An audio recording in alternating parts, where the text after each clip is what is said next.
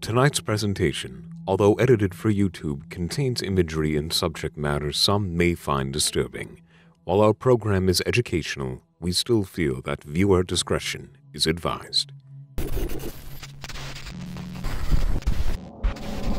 We all have that one game we love, something that we can go back to and instantly be taken back to a time where things felt different, felt almost better. As time moves forward though, and games move from a physical to a digital medium, we run the risk of having many of these amazing games, these works of art, taken away from us for no real reason other than publisher greed. Sometimes a publisher would just rather shut down a server and let that be that.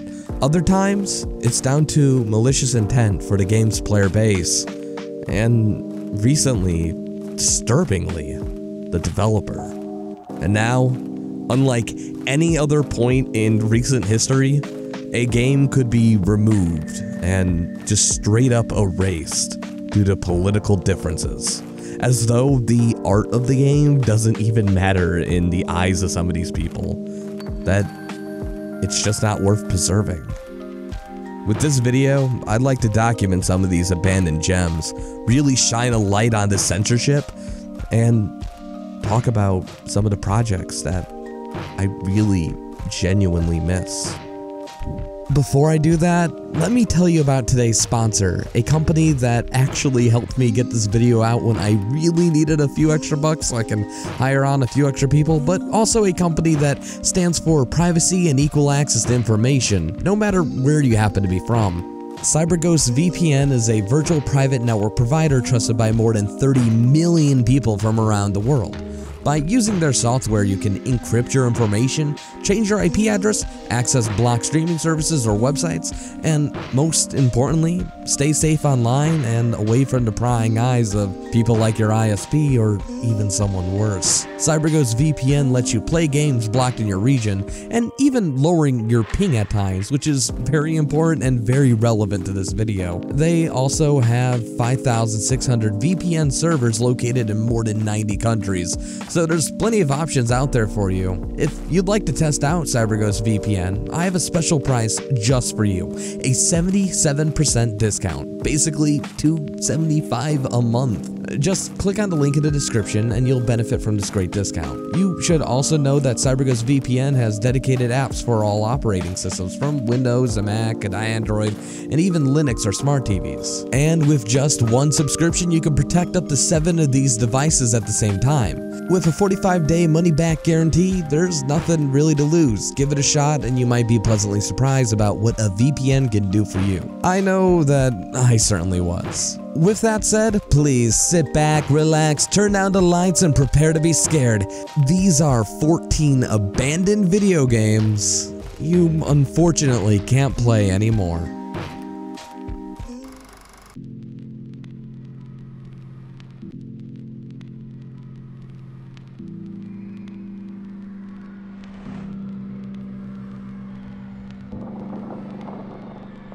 So we recently discussed this game in the most deeply disturbing horror indie games. It was a mega hit, topping Steam charts, getting various awards and videos made about it by high-profile content creators like Super Eyepatch Wolf and Jacksepticeye, and overall selling quite well. This was until a placeholder game asset that made fun of the Chinese president Xi Jinping was found. We should mention that this placeholder asset wasn't meant to remain in the game. It was a placeholder meant to be removed at a later date and replaced with something that would be more fitting for the game's themes. That said, the placeholder asset roughly translates to Xi Jinping Winnie the Pooh. After this was discovered, the game was mysteriously pulled from all retailers and online distribution sites. That's where we last left the game, with the simple hope that maybe it would come back and that people like me could experience the game firsthand, because it is a genuine work of art and commentary on Taiwanese culture. That said, since then, a lot more has happened. First, in the wake of the controversy, publishers Endeavor and Winking Entertainment cut ties with Red Candle Studios, the game's original developer. Red Candle's account on Weibo, the Chinese social media network, is currently still blocked, Shortly after all of this, Red Candle lost their business license and is currently working on a way to make this game playable again in some form. Apparently, this asset that was never supposed to be in the game in the first place broke some reverence laws in China, which is putting everyone involved in a genuinely terrible position. It should be noted that Red Candle Games are well known for criticizing aspects of the Chinese government and the actions they took in the past towards Taiwan, as well as making commentary on contemporary Taiwanese life. As a result, it looks like we'll never get to see Devotion come back. The abandonment and destruction of this art is all because of a man who is so insecure about being compared to Winnie the Pooh, a Disney character, got upset over a placeholder asset personally that was removed less than a few hours after its discovery. And as a result, Devotion and all future Red Candle games for the time being may be abandoned.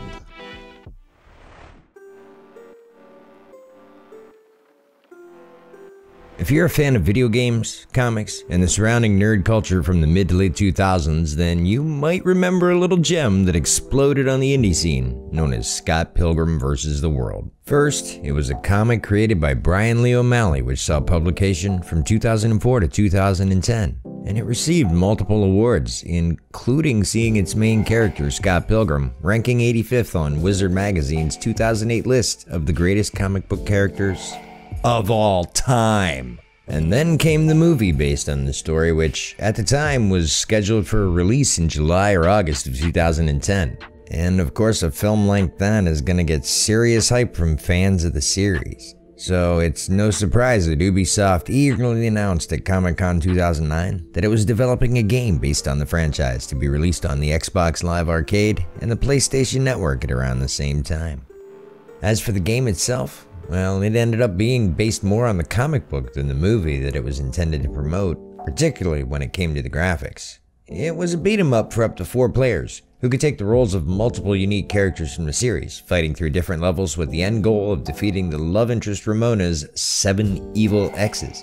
Gathering cash allowed you to upgrade your character, and there was even a mode where the player could endlessly fight zombies with their character of choice. And let's be frank here. What comic book / video game fan wouldn't want to kill a bunch of 16-bit zombies while wielding a giant hammer? With a soundtrack from chiptune punk band Anamanaguchi, designed by Paul Robertson, and of course an award-winning original story to work from, it was released on the PlayStation Network first on August 10th, 2010, and then on the Xbox Live Arcade 15 days later. Overall review scores range from middling to favorable, with consistently great praise for the aforementioned comic-inspired pixel art and unique music in particular. There was a mixed response for the multiplayer, however, with the sweet spot seeming to be in the 2 to 3 player range, but overall, most seem to agree that it would make people fall in love with beat-em-ups and multiplayer chaos all over again. Unfortunately, that good news wouldn't last. By December 30th, 2014, just over 3.5 years after its initial release, the game was removed from both PSN and the Xbox Arcade without any warning or obvious explanation. The most likely cause, as is often the case for works like this with so many different people involved, was licensing issues. Between Ubisoft holding the rights to the game, Anamanaguchi holding the rights to the music, and O'Malley himself owning the rights to the IP, we can speculate that the sheer amount of contracts that would have been needed to be renewed was likely seen as too much for Ubisoft to want to bother with for a relatively niche game. One silver lining to all this is that it looks like Mr. O'Malley is on the fans' side. On August 10th, 2016, he tweeted out, "My #1 goal in life is to get the Scott Pilgrim video game released." Here's hoping he can make something happen, because considering how many years it's been, however, the world will just have to wait and see.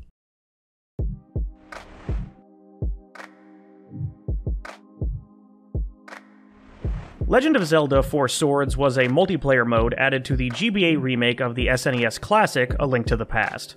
It allowed for up to 4 players to team up in a co-op Zelda-style game as one of 4 differently colored links. But even back then, getting 4 different GBAs with 4 copies of the game and 3 link cables on top of that was a costly undertaking. So you'd be forgiven if you missed out on this particular entry of this beloved franchise. However, in 2011, as part of their celebration of Zelda's 25th anniversary, Nintendo released a remastered version of Four Swords as a free download for the DSi and 3DS. While this version removed the ability to play A Link to the Past, it made up for it by allowing you to play the entire Four Swords part by yourself by making it so you could switch control between one of 2 links on the fly. New stages were also added to the game in which players could unlock the Master Sword and the Hurricane Spin, which were only available through playing A Link to the Past in the original GBA release. Since this was released as part of the 25th anniversary of the Zelda series, this game was made unavailable for download in February the following year. Nintendo did re-release the game on Nintendo eShop to celebrate the positive reception of A Link Between Worlds after its release, but it was once again removed within a few days and hasn't been re-released since. So as of right now, there may not be a way to actually get this version of Four Swords, but if you did download it in the brief windows you had, you can technically still play it, just don't expect to play it with a friend who just got a brand new 3DS anytime soon. Just to reiterate, there is absolutely no reason why this game needs to be abandoned. It was removed for no real reason other than to create scarcity. And considering how hard Nintendo tends to push its litigation against people who even think about Mario the wrong way, this just rubs salt in the wound.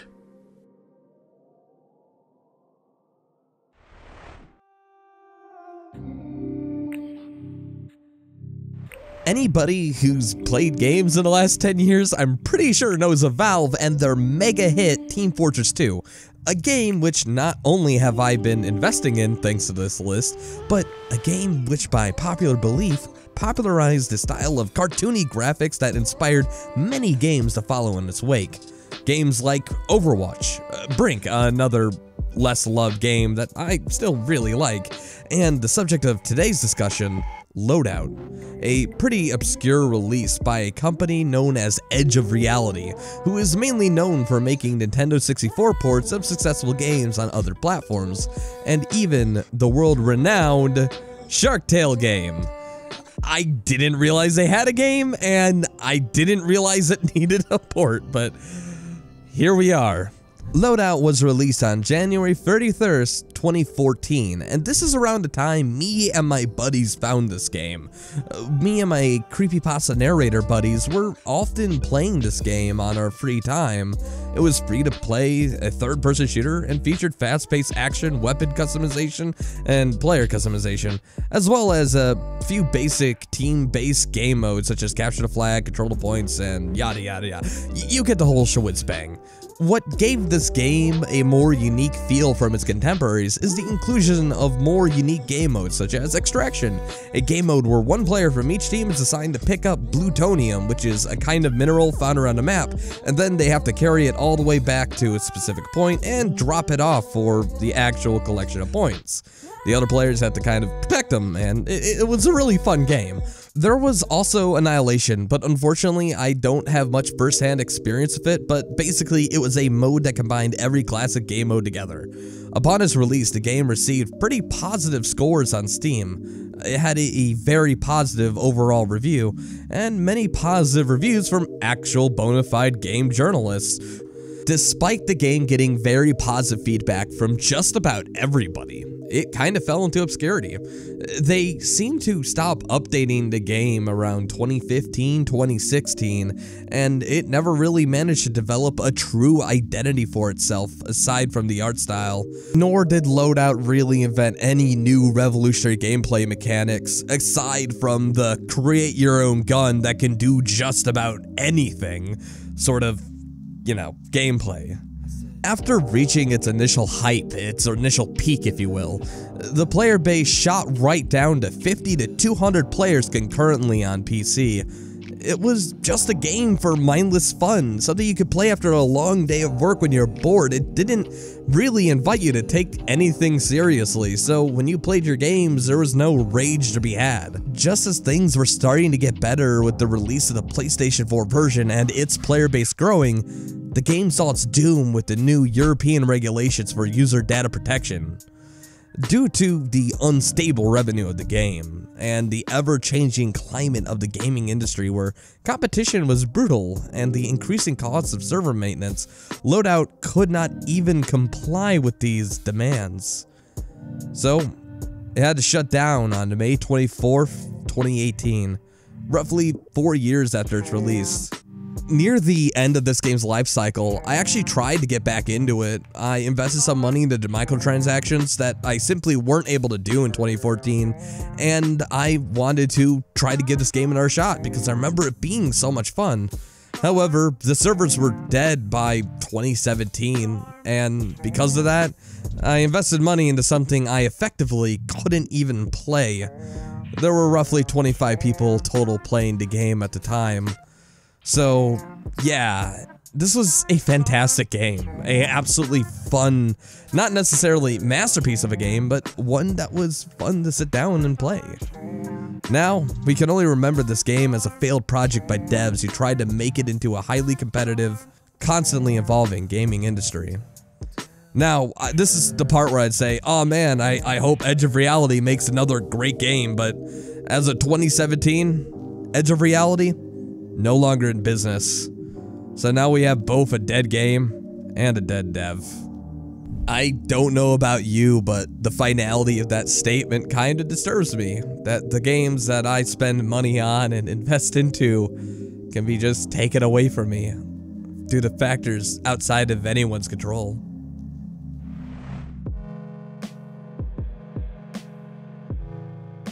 When you think large-scale first-person shooters, you'd be forgiven if EA's less than stellar Battlefield series comes to mind.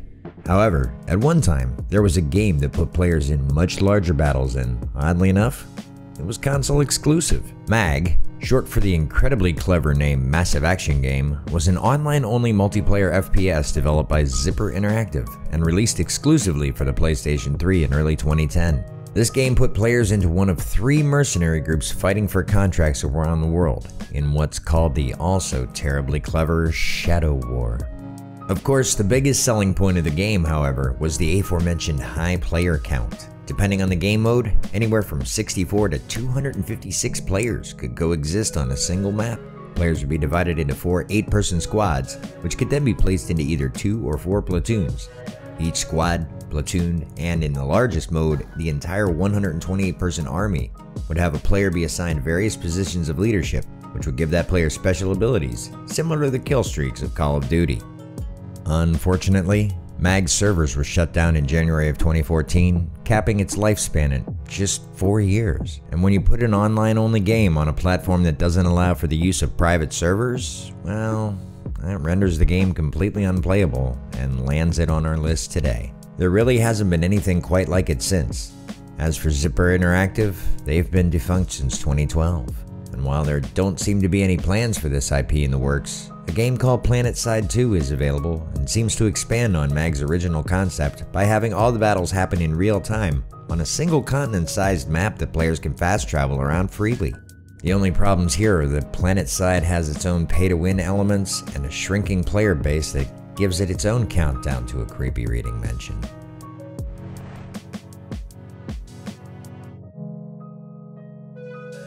Originally debuting in 1991 and created by the combined efforts of the infamous 90s comic book artist Rob Liefeld, who produced the design and name, and the lesser-known Fabian Nicieza, who focused on the characterization and witty dialogue, Deadpool, aka Wade Winston Wilson, has been a famous character in comic books not just due to his overload of weapons and tendency to unalive people, but also his constant snarky humor, fourth-wall cracking jokes, and of course his love of obscure 70s and 80s actresses cum comedians.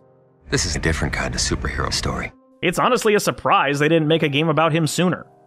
After first being announced at San Diego Comic-Con 2012, Marvel revealed that it was able to get together a $100 million budget for Activision's at the time newly acquired High Moon Studios to develop Deadpool the game, which makes it one of the most expensive games that came out for that generation. Who has 2 guns and has a video game coming out next year? This guy! The game was released on June 25th, 2013 for Windows, Xbox 360, and PlayStation 3. A strange mix of action-adventure, beat-em-up, third-person shooter, and platformer, the at times abrupt changes in gameplay seem to fit the character well. The story is also somewhat jarring, but still in character for Deadpool, featuring the anti-hero running around trying to help High Moon Studios make his game better, with added explosions, a short-range teleportation device he's more than happy to point out he isn't supposed to have, and of course a crazy, abrupt ending that fans of the guy should have probably expected. The game ended up with very mixed reviews, to say the least. Both fans and critics seem to agree that while the humor and storyline were spot on for a Deadpool product, the gameplay was only rewarding in short bursts before the combat began to get stale and repetitive. It got better as more moves and weapons unlocked, of course, but it still dragged down the game's overall ratings. This may be part of the reason why on January 1st, 2014, just 6 months after the initial release, the game was pulled from shelves, despite it officially being because of Activision's then expired contract with Marvel. It took a year and a half before the company decided to remaster and re-release the game to cross-promote the first Deadpool movie, and it came out again in November 2015 for PlayStation 4 and Xbox One. Of course, by 2017, it was once more removed from both live services, this time seemingly for good. The reason for this was, once again, licensing issues. Considering how persistent Deadpool's ever-expanding fanbase is, though, maybe Square Enix, who now have the rights to his and other Marvel characters' video games, will give this franchise another shot.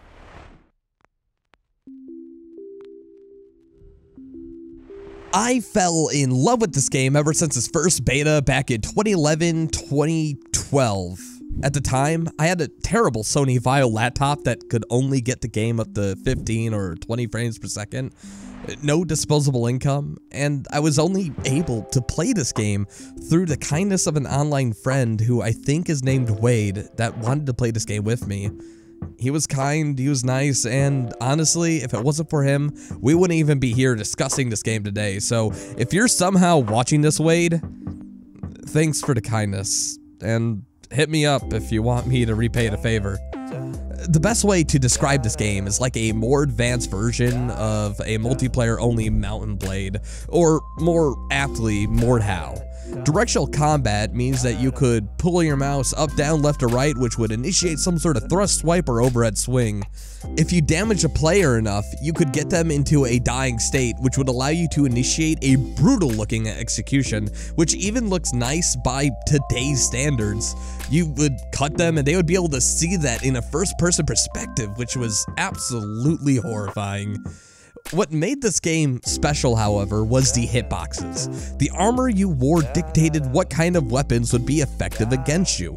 In fact, the amount of damage was not only dictated by the strike of the weapon and its type, but also the speed of the blade and where it hit.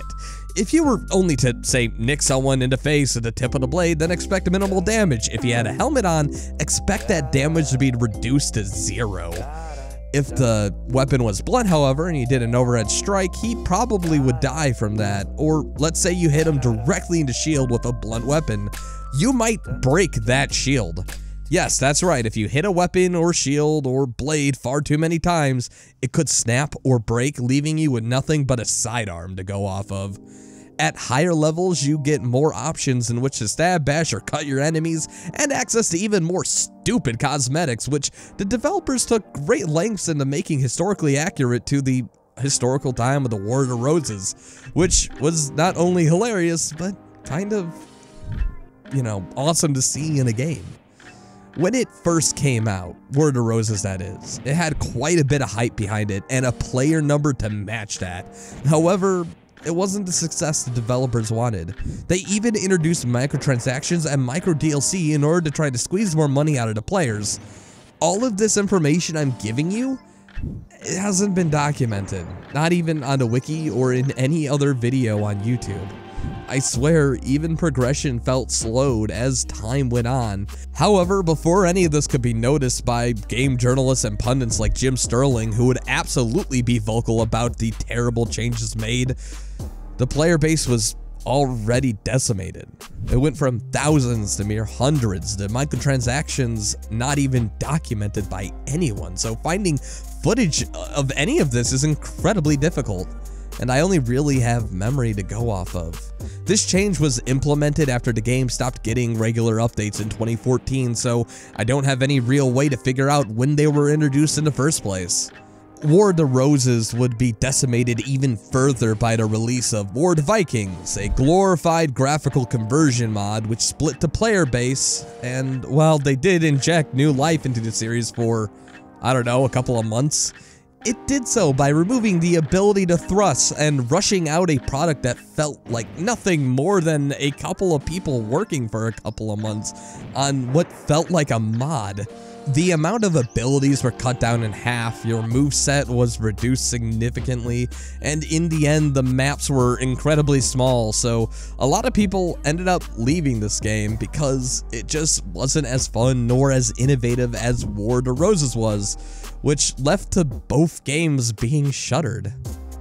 Now, here's the messed up thing about all of this. You could actually pay to host your own community server back when both games were active and alive. However, when the developers decided to shut down this game, they refused to release the tools that allowed for community-hosted servers. You can no longer play this game even if you bought it, and on top of that, you can't even buy this game from any sort of official retailer anymore. So right now, it's nothing but a footnote in history, one that lacks any real documentation outside of my own memories. It's almost like a fever dream, going back and remembering and writing all of this down to share with you guys, because quite frankly, no one else has. It was a fantastic game, and it's absolutely unacceptable and insane that just because someone who made this game refuses to release tools that were already made, no one can play this game that they spent hard-earned money on. And I'm never gonna have an opportunity to play this game again. It's one that I have many fond memories of.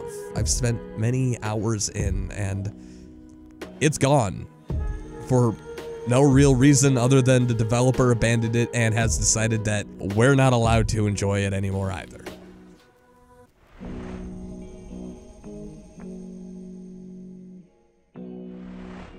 The Simpsons arcade game. Now, here's one that I remember fondly. The Simpsons arcade game was the second ever game in the widely beloved franchise featuring the classic American family turned on its ear. The first being Bart vs. the Space Mutants, published just a month earlier for home consoles.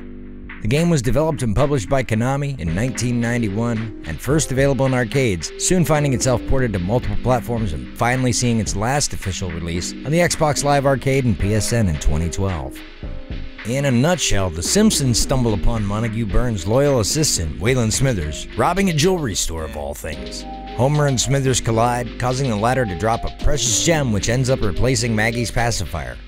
From there, the race is on through the streets of Springfield, where our dysfunctional yellow protagonists fight their way past new and familiar enemies on their quest to recover the youngest Simpsons girl, and the jewels. The game was named the #1 cartoon-based game of all time by Screw Attack and received scores ranging from 4.5 to 5 out of 5 in many gaming publications.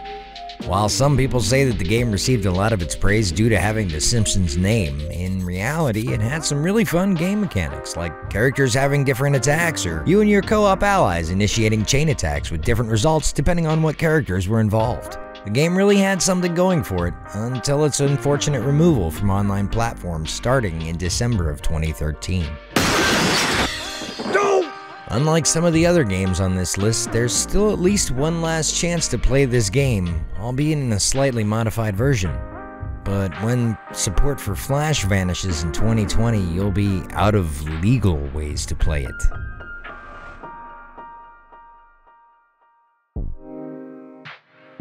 Anyone who had a smartphone in late 2013, early 2014 either had this game installed at some point, or has at least heard of it. Flappy Bird was developed by Dong Nguyen as .Gears, who has stated that it had been, quote, designed to play in a few minutes when you are relaxed. The player's avatar is a cute little yellow bird known as Fabby, and he or she helps it fly between green pipes, earning 1 point for each successful pass. The game has no time limit. The player can continue for hours just staring at the screen, tapping to keep Fabi in the air, or not tapping to let gravity do its thing, racking up points to earn a high score. This was part of the problem. The gameplay was ridiculously addictive and difficult. At the time of scripting, recordsetter.com has the highest Flappy Bird score as 1,940 points by one Ben King in October 2014. That's over 40 minutes of continuously tapping at a screen to watch a dopey bird fly past continuous Mario-esque green pipes. For a change of pace, it was Wynn himself who removed the game from stores on February 1st, 2014. He gave exactly 22 hours notice to fans over Twitter, and right on time, it disappeared from both the Apple App Store and Google Play. Newspapers speculated that it had been because of threats from Nintendo for using their assets, but Nintendo spokesperson Yoshihiro Minagawa went out of his way to assure the Wall Street Journal via email that they never complained at all about Flappy Bird's graphics looking similar to Super Mario Bros. When interviewed by Forbes, Wynn was eager to clear the air, saying that he took it down without being prompted. He further said he took it down because he was feeling so much guilt over the game being accidentally addictive that he was losing sleep, and he felt like a weight had been lifted after removing it. Eventually, he released a toned-down version called Flappy Bird's Family that he hoped was less addictive and had multiplayer capability. It's exclusively available through Amazon's apps. However, the original is currently only around via fan-made recreations and endless clones.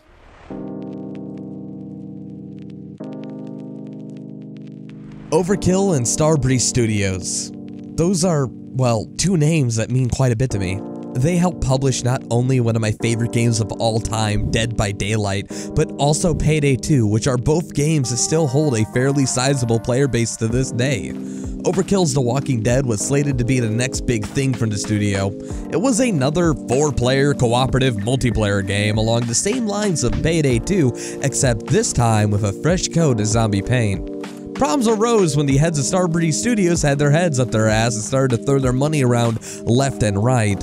Payday 2 at the time sold 9 million units. Between that and the constant stream of DLC that I subsequently bought every single one of, Starbreeze had quite a bit of cash in its bank, which they quickly threw at the Valkyrie engine. It was an extremely hard engine to use and in the end needed to be scrapped. Starbreeze also invested a bunch of money into a bunch of different VR studios, which all flopped considering that, you know, VR is still a new developing technology that only weird geeks like myself and other computer nerds who had way too much money to throw around. VR is still incredibly expensive and requires incredibly expensive hardware to run. So what does that mean? Well, considering the VR studios flopped and the Valkyrie engine ended up costing more than a boatload of cash, the publisher was hemorrhaging money. What does this translate to? Well, the team had roughly 1 year, and I did not misquote that, roughly 1 year to make a AAA multiplayer shooter from scratch on the Unreal Engine, which was an engine that nobody at the studio were familiar with. Despite this, the dev team threw everything that they had at the project voluntarily. Crunch and overtime hours racked up. Everyone knew that if this game did not become successful, they all could lose their jobs and their security.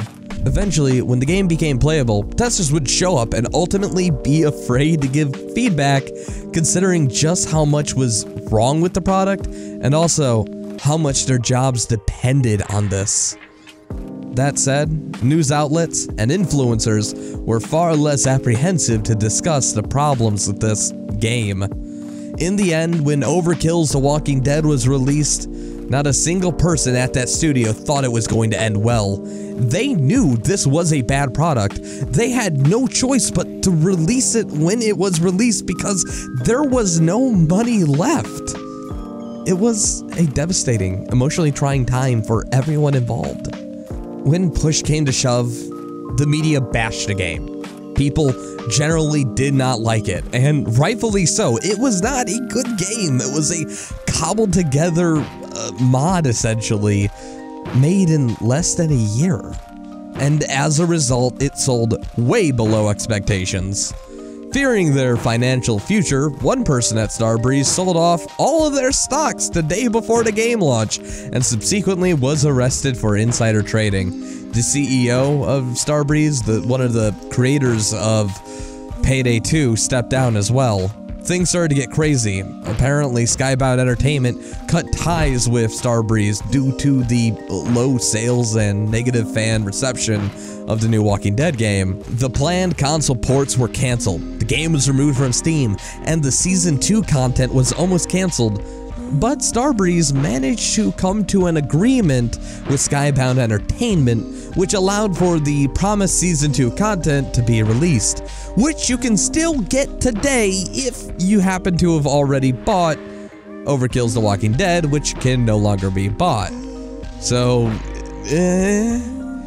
basically, the Overkill's Walking Dead can no longer be bought. If you happen to own the game, still, you can play it, and even pay to upgrade to the Season 2 content, but in the end, over time, the memory of this game will fade just like War of the Roses, and fully transition into the realm of lost media.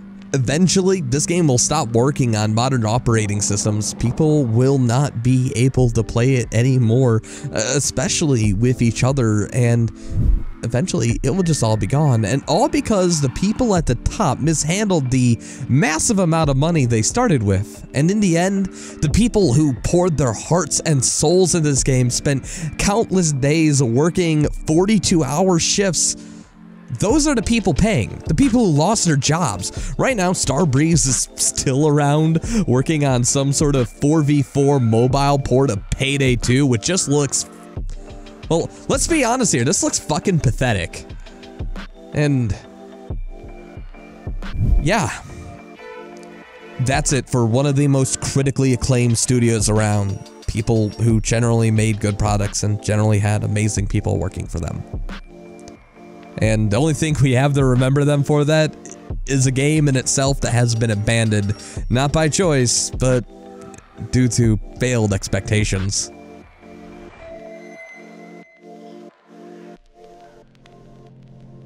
Of all the games on this list, Club Penguin is probably the one that's the most memed. And for a lot of millennial gamers, it conjures up a lot of nostalgic feelings. Me though? Not so much, since most games had a 2-player local limit in my day. Club Penguin launched on October 4th, 2005, developed by New Horizon Interactive, now absorbed into Disney Canada. The game was a success almost straight out of the box, spawning a huge player base of 30 million in just 2 years. This, of course, caught the attention of the mouse, and in 2007, New Horizons was acquired, and Club Penguin became part of the Disney experience. The target demographic was kids aged 6 to 14, which made child safety a primary focus of the game. Players could participate in all kinds of mini-games and events, all while using a heavily moderated canned chat system. That kind of focus on safety meant parents felt okay letting their kids join the site with the cute little penguin avatars, and its player base eventually grew to well over 200 million. But nothing gold can stay, not even for little flightless cartoon birds. It started in 2015. Declining player numbers meant that Disney would no longer see the game as profitable, and layoffs at New Horizons inevitably began. When questioned about the layoffs, Disney said that it was necessary to reduce the workforce into smaller teams and increase the efficiency. And while a shutdown wasn't mentioned, the writing was pretty much on the wall. On January 30th, 2017, it was announced that Club Penguin would be shutting down for keeps on March 29th of that same year. Before the servers were switched off, players gathered together online one last time to celebrate the community that they had been such a big part of.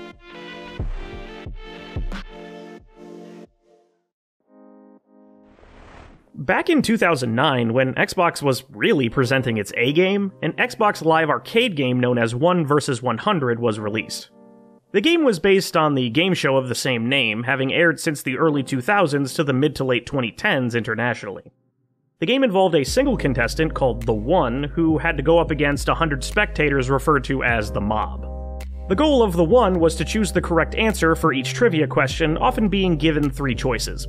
The Mob also had to answer questions as well, but each individual member of the Mob who failed to answer correctly would then be disqualified, reducing the total number of contestants. A third group within the game, called the Crowd, were spectators who could opt in to answer alongside the One or the Mob. The Crowd, as you can easily guess, was anyone who downloaded the game and tuned in during its active period. If the One answered incorrectly, they were eliminated and the prize money got distributed amongst the remaining mob. If the One answers correctly alongside the mob, the game would continue. The One also had the choice to end the game and take their current prize, or try their luck at advancing to the next stages. Each session of the game would last up to 30 minutes, alongside live airings of the actual game show. Microsoft's video game adaptation of the game show franchise saw massive popularity amongst Xbox players since it was completely free to play, having almost as many as 2.5 million downloads during its lifetime. Instead of cash, winners of this version of 1 vs 100 could see themselves winning rewards such as Microsoft points and free Xbox Live Arcade games. Alongside this, the North American version of 1 vs 100 saw itself earn a place within the Guinness World Records, earning the title of most contestants in a game show, having amassed over 114,000 players at a time. Sadly, around July 15, 2010, Microsoft stated they would not be continuing 1 vs 100. A Season 3 was never released because Microsoft didn't want to invest the funds to pay people to come up with new trivia questions and furthermore to host the game, and thus it slowly faded out of existence. Those who were lucky enough to play it remember the game being extremely fun and thrilling, and we have yet to see anything quite like it pop up again. It's doubtful we'll ever get a chance to play another game like this in any form, and even if we could, the live stakes required to present the authentic experience is kinda lost, unless you want to put up prizes from your own pockets.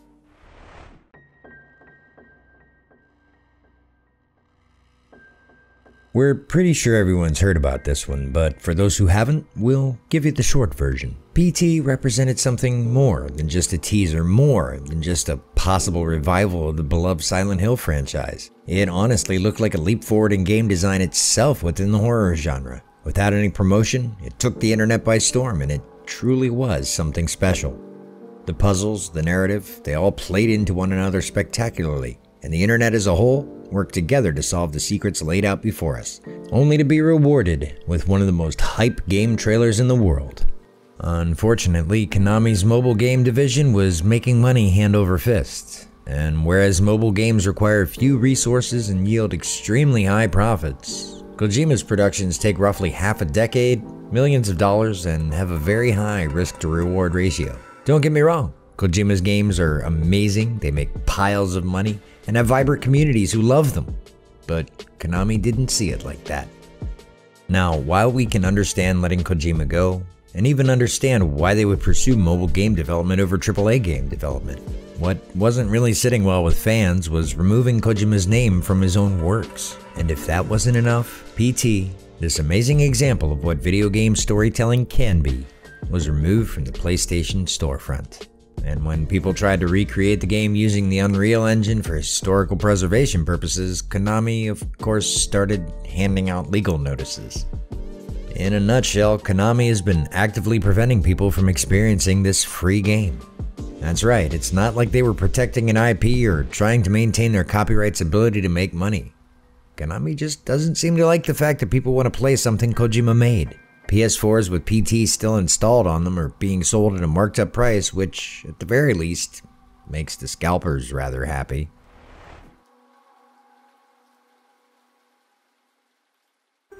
Ocarina of Time is one of the most beloved and popular N64 games ever to be produced.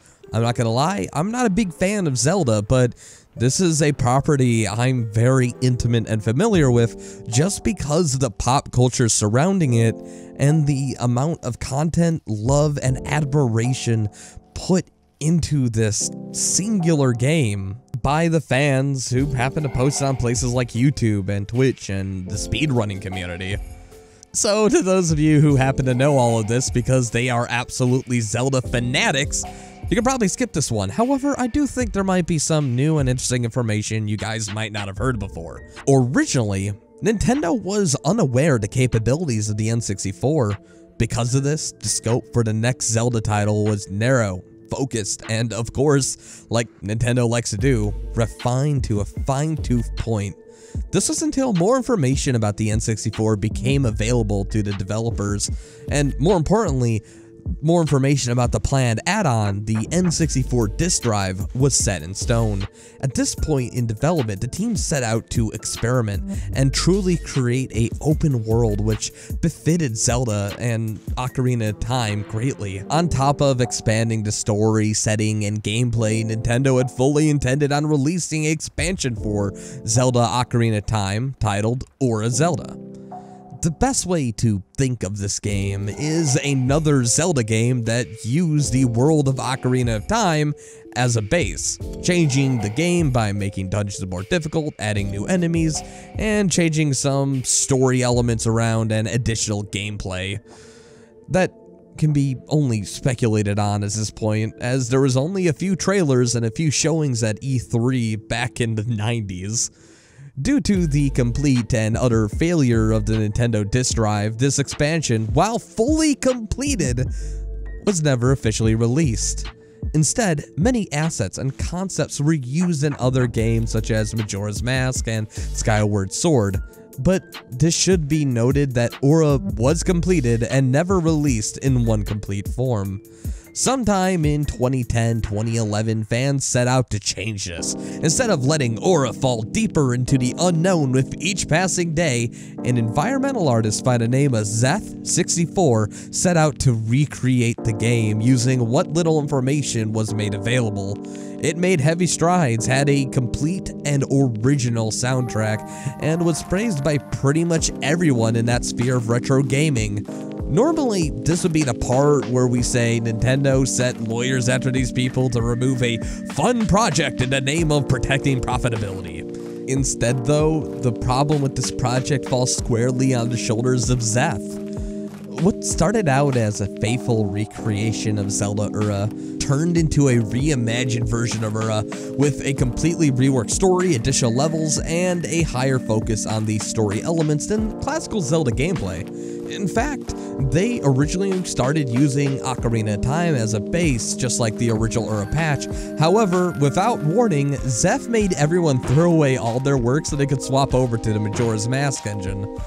According to people who worked on this project, Zeth would be apprehensive to discuss what exactly he wanted done, often changing things with big sweeping titles that would be dropped with no room for discussion. A dev who goes by the name Spire had an idea for one of the final boss scenes, which Zeth objected to, basically saying that it was far too complicated for Spire to do. Spire disagreed, they fought, and Spire left the project. This led to another user by the name of Sakura to be stuck with a double workload. Zeth would then start to pester Sakura for work all the time, turning her from a volunteer and friend of 7 years into a double full-time employee that got no pay. Eventually, she told Zeth that it was just too much. She felt used and wanted to leave. Zeth responded to this by basically calling her unreasonable. Zeth ended up unfriending her and destroying yet another friendship. A few hours after that, the writer, website master, and general quality assurance tester, Shadowfire, was confronted by Zeth. He wanted it all gone. Take down the website, the donation button, the community, delete videos, everything. It needed to go. Shadowfire was fine with all of this, except for the deletion of what already had been done and the destruction of the community pages. Shadowfire had already invested $2,000 into the Zelda community forum, and understandably just didn't want to shut it off. The worst part about all the hype that Zeth managed to get for this game, the amount of people excited to the point where they had to have their own community forum for this game specifically, is that this might have been vaporware to begin with. We cannot confirm if Zeth really did anything outside of repurpose assets given to him and create concept art. All the saves given to Shadowfire were limited in scope and mostly glitched up files for Ocarina of Time or Majora's Mask. Zeth accepted an unknown amount of donations for this project, which was even more insulting considering that every time a convention would offer to showcase his stuff and pay for him to even come down and say hi, something bad would happen right before it. For example, one time, right before he was required to show up, Zeph would claim that he was hit by a car, on top of having his graphics card crash on him, destroying all the work he had apparently done, on top of, you know, having to be in a hospital that also somehow didn't have power, meaning that even Skyping to the convention was impossible. Wow, this sounds incredibly believable. Other excuses were made too, such as the death of family, friends, and other anxiety-related issues. In the end, Zeph disappeared and tried to take everything down with him. Whether it was the small amount of work other people had completed in the name of his projects, the assets he created himself, and the community in what seems to be an attempt to cover up or downplay the amount of money he had received. All of it seemingly disappearing overnight. If he had his hand in it, he would try to get rid of it. And then he just disappeared. Now, despite all of this shenanigans I'm telling you about over a stupid mod that was supposedly supposed to release sometime a couple of years ago, I personally think that the worst part about all of this is the friends that were left in the wake of this. Zeph acquired a team of mod developers that were mostly his friends he used to talk to in a forum. People he had been playing games and having fun with for over 6 to 8 years. Those memories completely ruined and tarnished as he left them with the drama that soon ensued after a lot of people had their hopes for this project dashed. People who had spent a decent amount of money donating to him in the hopes that something would get done, all just gone as he cut and left. And between the anxiety, the drama, and everything involved, all I have to say is this. No matter the project you're working on, no matter the job you have, nothing is worth your mental sanity and your emotional health. That's a bit of a reoccurring theme on this list. People throwing themselves into a project only for it to either be ripped away from them or somehow end up failing, leaving them jobless, which is absolutely horrible. If something's not going to work, maybe it's best to abandon it before you lose a bit too much of yourself in its wake. Hey, it looks like you made it to the end of yet another video. I do have something I actually want to quickly say. While making this video, I got terrible anxiety attacks and I was unable to even look at the script without feeling sick to my stomach. I'm not necessarily sure why, I felt really bad while trying to make this into something. But something changed while I was working on this. I made a post on YouTube asking for writers and editors to give me help out just because it was taking me too long to put this out, and a lot of amazing people came forward, and to those amazing people, I'd like to thank you personally right now in the video. Andy Demon, Erica, Alulu, and 808 Clutch. You guys really saved my butt on this, and I want everyone to know that you saved this list and made it possible. I'd also like to thank the editors that came forward too. Gerbo, M. Dawsick, Uplifted Kid, as well as Pufferfish, who really went above and beyond to really help me out. These people, again, came forward and helped me get this thing done in a reasonable amount of time, so yeah, I'd really like to thank you. With that said, the people you see on screen now are amazing Patreon people who make it so that I can pay writers, editors, and all that fun stuff to keep making amazing videos like this.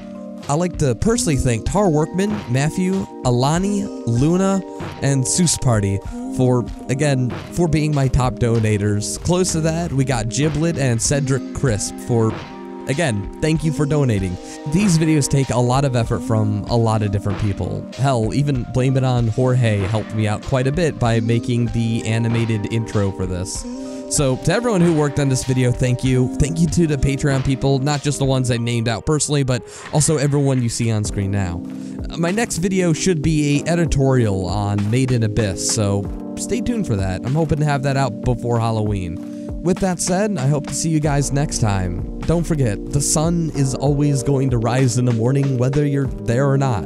So, you might as well be there and enjoy it with the rest of us. Have a good one, and have a beautiful life.